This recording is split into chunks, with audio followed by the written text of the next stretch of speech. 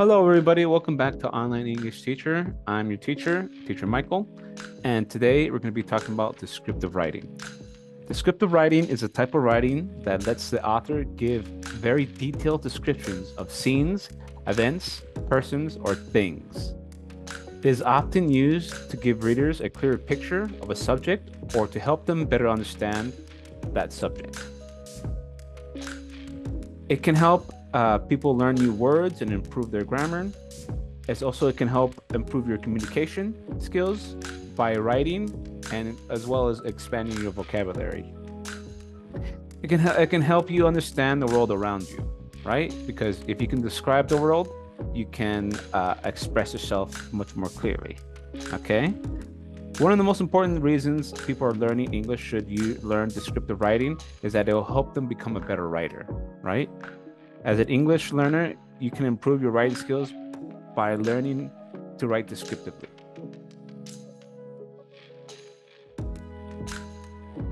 So we're going to start with an exercise, right? A warm-up. So please write a captivating, detailed, imagery-filled paragraph, right? Usually 3 to 5 sentences, based on the following pictures above, right?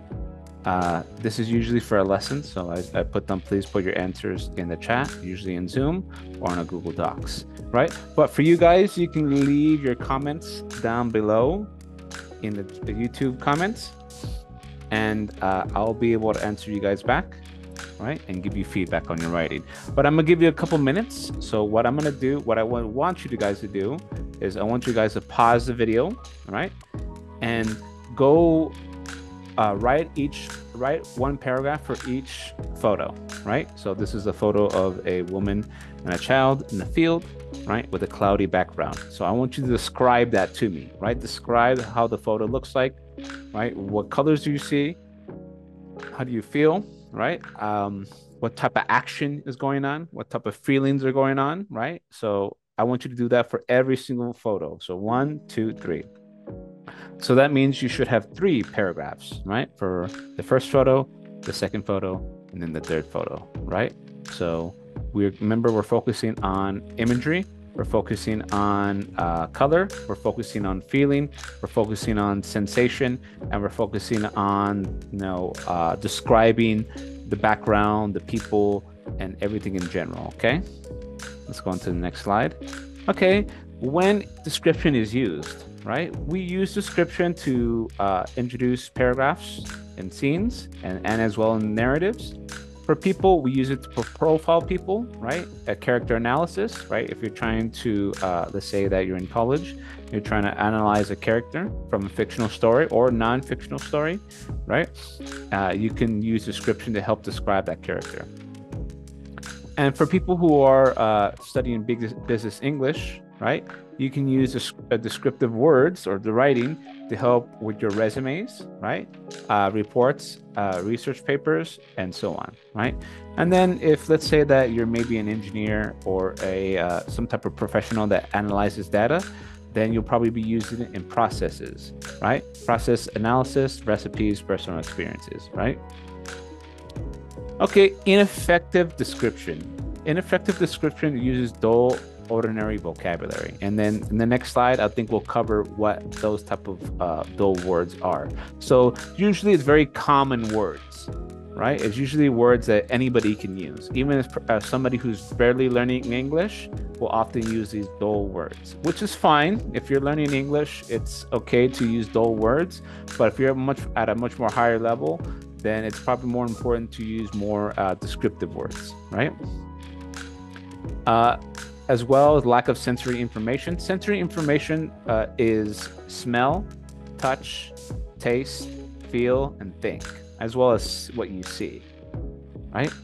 And then fail to follow logical sequences. What this means is that you fail to understand the whole picture, right? That we have somebody that has a tent here, so they must be camping, right?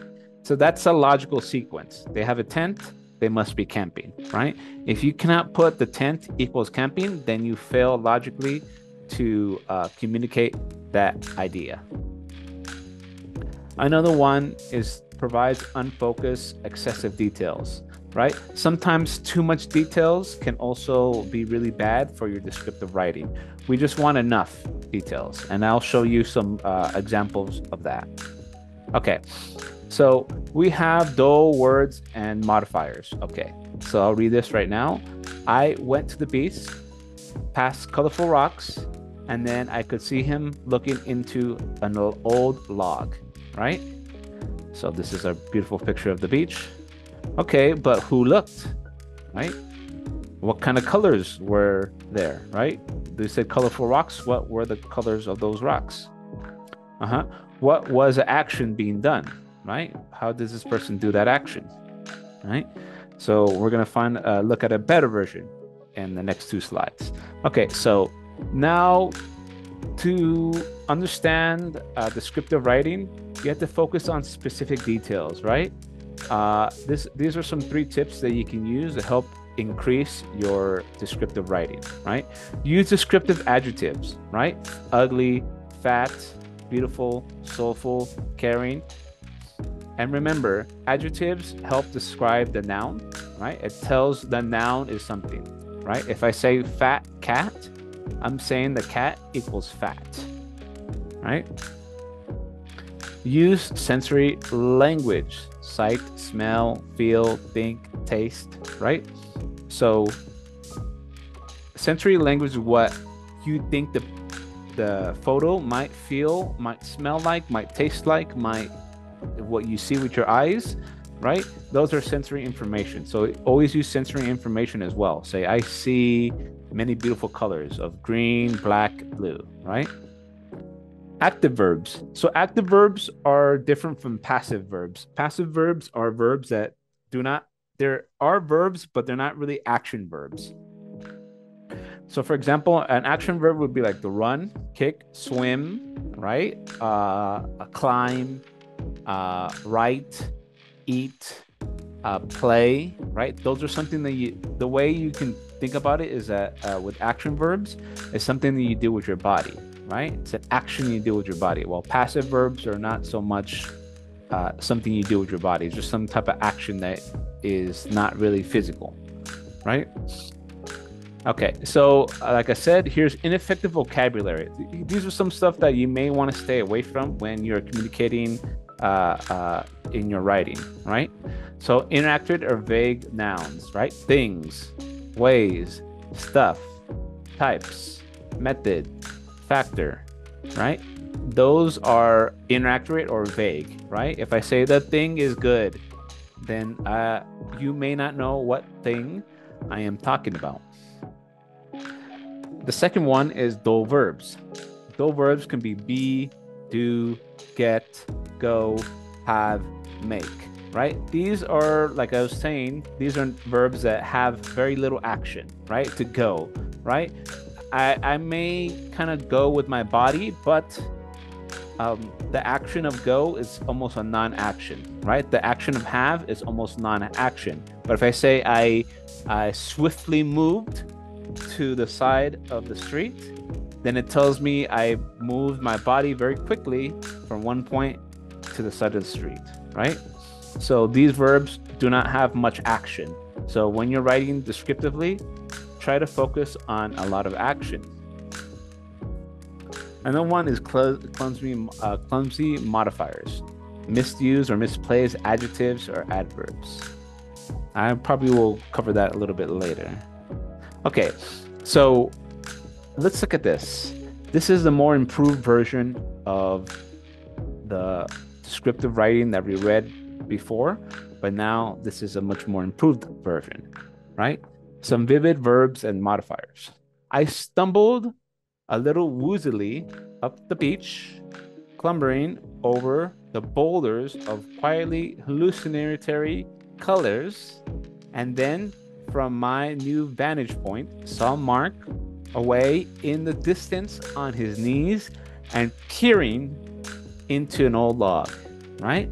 So we have a lot of great adjectives here, like woozily would be a good adverb. Let's see here. Quietly is also a good adverb there.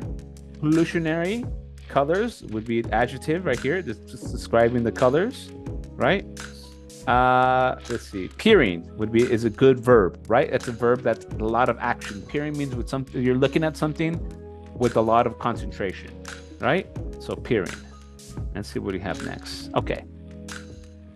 So lastly, I want to talk about where can you, for example, many students may have trouble learning new words, right?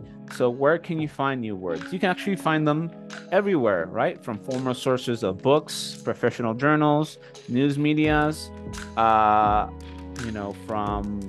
even informal sources like from your friends, which are peers, TV, internet blogs, videos, and so on. So what I would highly recommend for you to help expand your vocabulary is that you should learn or you should read many different types of sources from formal to informal. Okay. Understand that you don't have to read informally all the time or read formal stuff all the time. You have to widen your reference of where you find your material. Okay, it doesn't matter if it's formal or informal. As long as you're learning English and learning new words, you always will be progressing. Okay, so that's end of the video so far. Remember to like this video, subscribe to the channel, and leave a comment down below. Remember, I'm waiting for you guys' answers on this warm-up right here, right? So I'll be able to give you guys comments on this, and then I hope to hear from you guys soon, and have a good day. Okay, take care.